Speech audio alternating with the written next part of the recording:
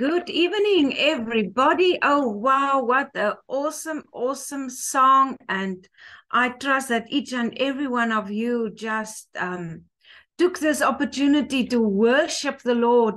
Bless the Lord, oh my soul, and worship his holy name. Thank you so much, Robert. Indeed, that is a blessed song. I trust that you had a phenomenal week and an awesome weekend, and really that you are excited because our God reigns and Jesus is alive. No matter what the enemy wants to throw towards us, our God is greater, our God is stronger, our God is higher than any other. And I just give God all the glory and all the honor. Welcome to each and every one. If you are far or if you are near, you are so welcome to join us tonight, where we are going to unite in prayer. Many times I've seen the results of the power that there is in prayer when children of God just unite and stand in agreement. And it really warms my heart to see each and everyone here on the call. So I am here and you are here, and where we gather, there the Holy Spirit is. We just give God all the glory. I want to give some feedback. Thank you for praying for Ronel's mom. This is now Ronel in Windhoek. The other Ronel, she is she's taking a break. She's on holiday, the one from Dubai. But Ronel's mom, as you saw in the prayer group, she had an operation and there was a little setback, but we prayed. And miraculously, it is going so well with her. I had a very good report from her. And I want to say thank you for praying. Thank you for standing in agreement. And thank you that your prayers also carried Ronel through. I know it was a very stressful time. She's been here in Cape Town. She flew back to Windhoek on yesterday. But God, as I say, our God is greater, and we trust God for Ronel's mother, that she will soon be on her merry way back to Namibia. Not that we want her to go to Namibia, but she needs to be there because she's living there. So thank you for all the prayers, and we give God all the glory for all the prayers that has been answered so far. And yes, it is worth standing in agreement. Many times if a prayer request just comes through and I type it, lots of times I first have to translate it, but I just lay my hand right there, right now on the screen and say, Lord, we need your intervention. And I thank you, Holy Spirit, for being omnipresent. The same God that is here with me is here, there, and we just see how God comes through. So glory to God. We have got quite a number of prayer requests tonight. I'm just going to run quickly through that.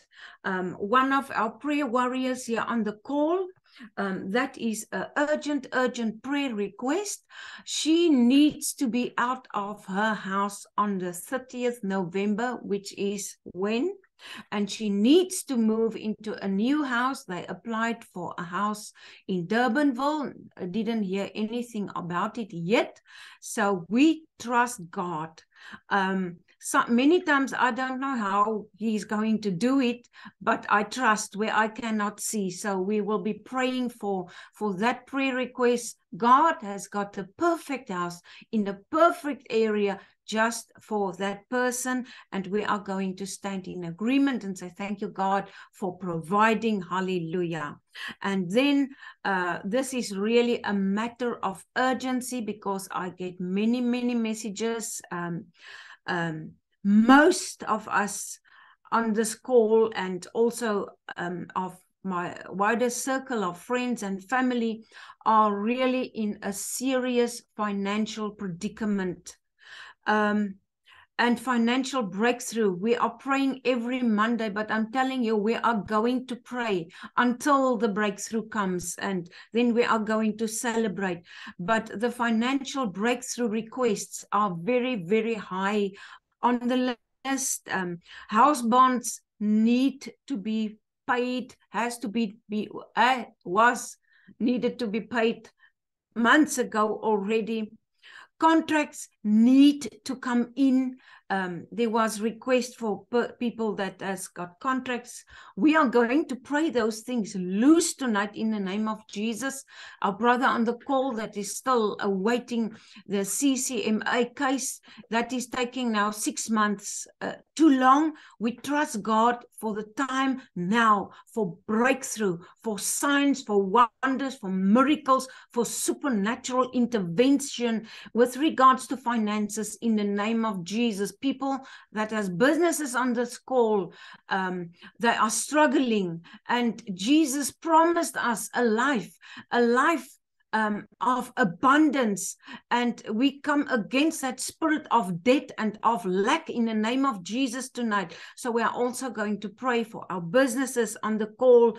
And then lastly, I have got a prayer request. I think I did send it quickly to Pastor Etienne now, but I have got a dear friend, actually a spiritual father to me and a dear brother in Christ that is really, really struggling with insomnia, cannot sleep. Even if the person takes a sleeping tablet, the rhythm is just not there to sleep. And as we know, we need our rest to recover. He's just coming out of recovery to at this moment. So we are also going to come against that spirit of sleeplessness in the name of Jesus for once and for all.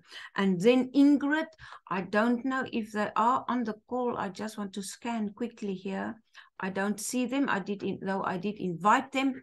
Ingrid, she's struggling with a severe illness. I will be going there on Wednesday to anoint her and to pray for her. But again, I say, our God is greater. Our God is stronger. He is higher than any power. And tonight we are going to unite our faith. Your faith with my faith can only work a miracle. And we have got nothing to lose, but so much to gain. I just want to encourage you tonight. Yesterday, I had the honor to minister at our church, and the topic of the month is daring faith. Now, we have got a pattern in our church that every month there is a topic, and that is to equip people spiritually. That is why the topics are there. And then at Sunday nights, we have got our miracle services.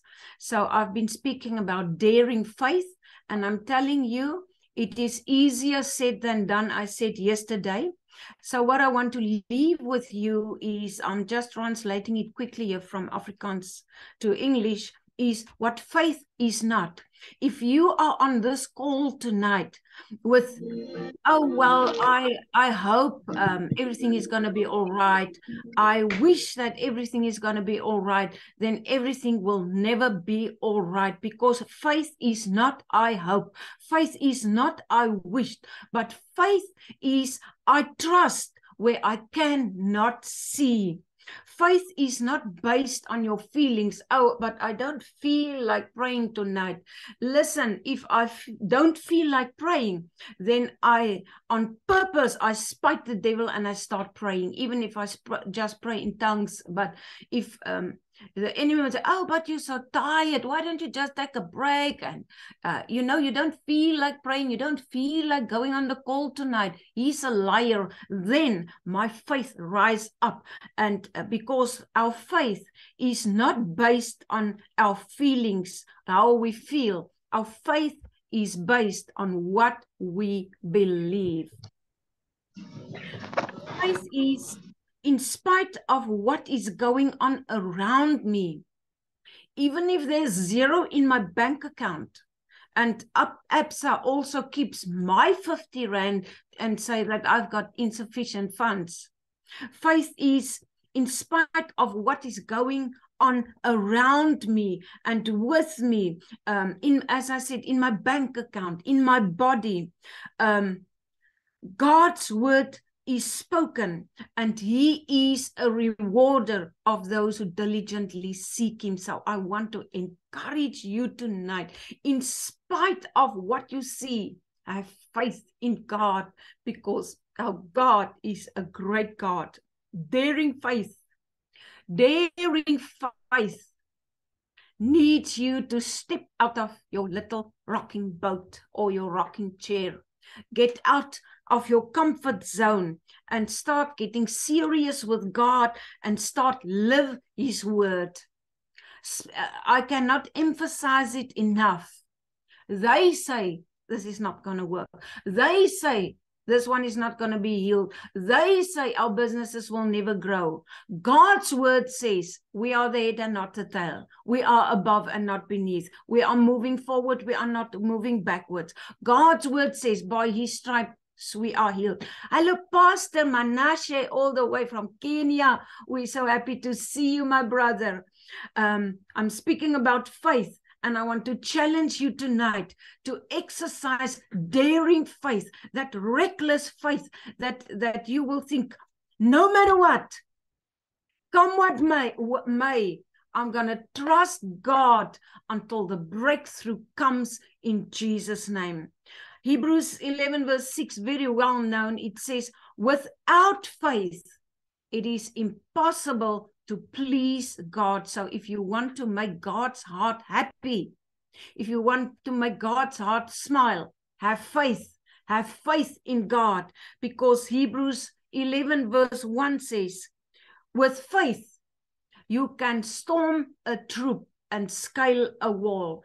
If you have got faith, you can go further than someone that's just sitting and hoping and wishing.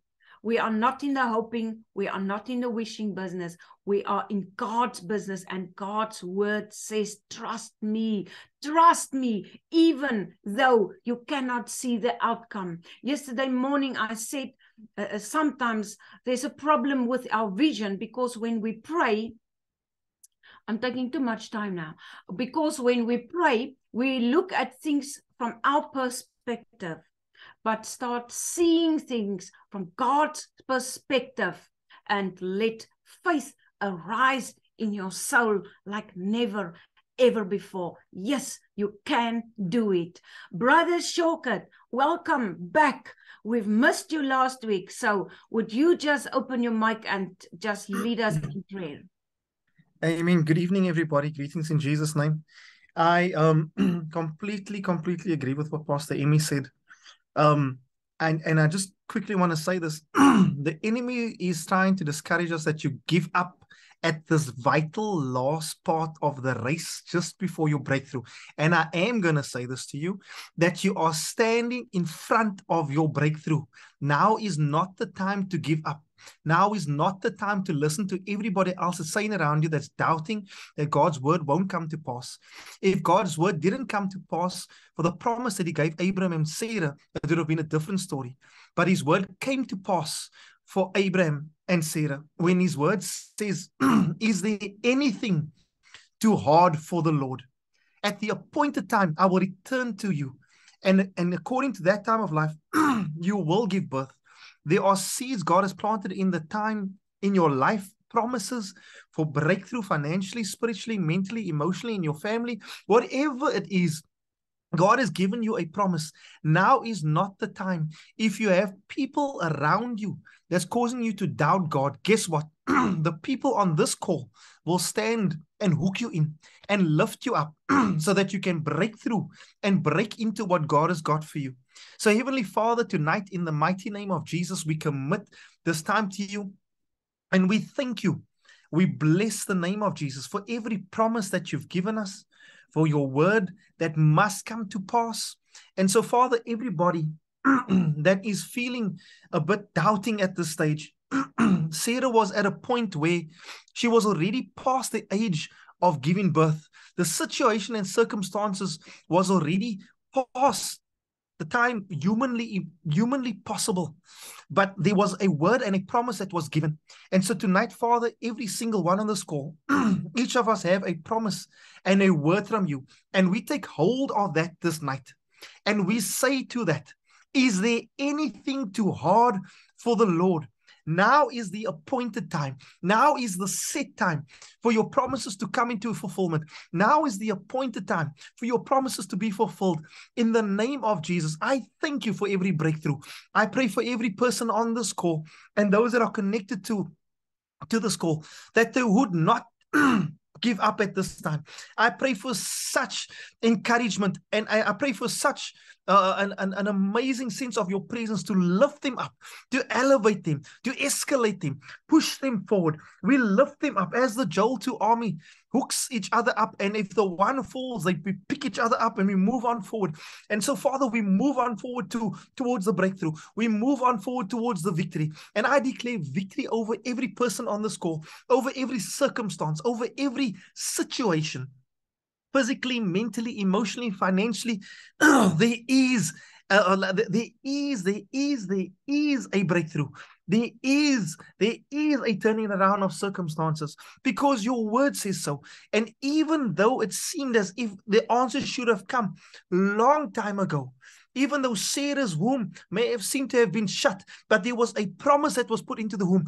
And so there are promises put into every single one of our spirits, and those promises must come to pass. So I cut off the spirit of doubt and every bit of anxiousness. And Father, I speak victory.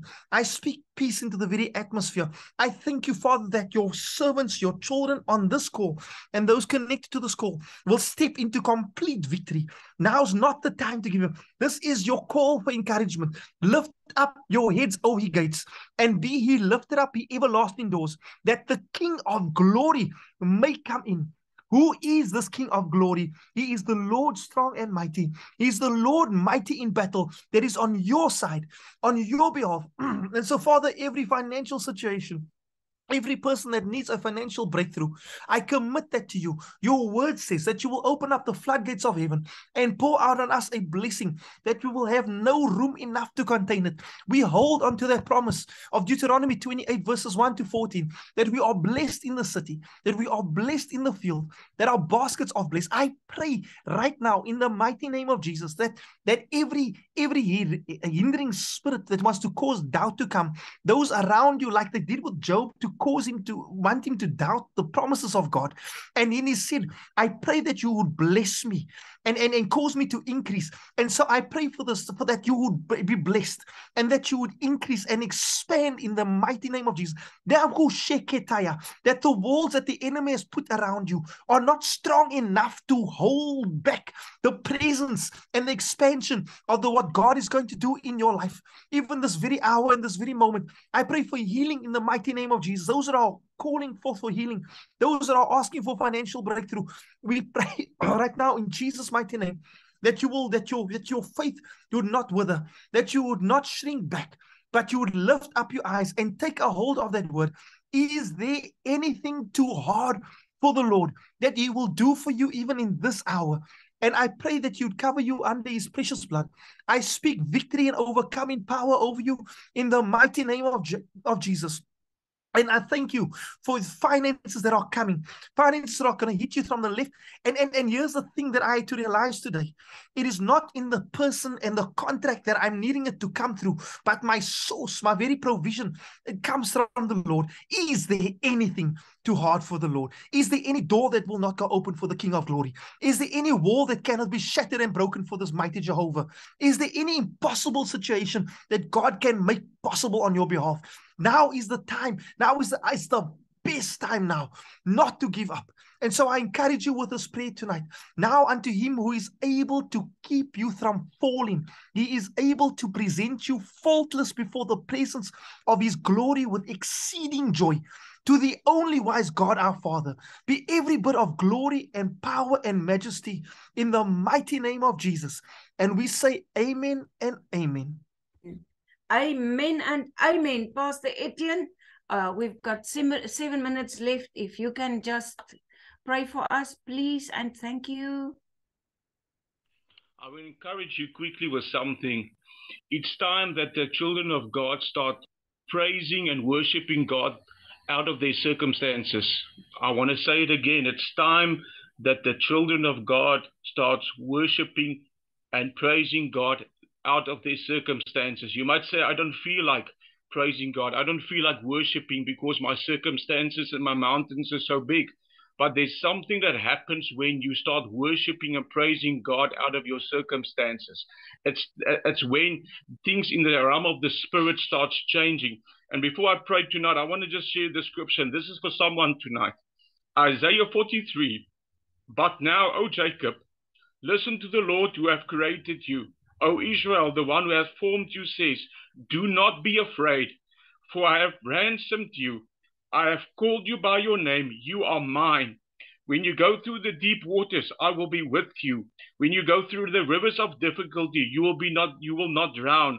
When you walk through the fire of oppression, you will not be burned up. The flames will not consume you.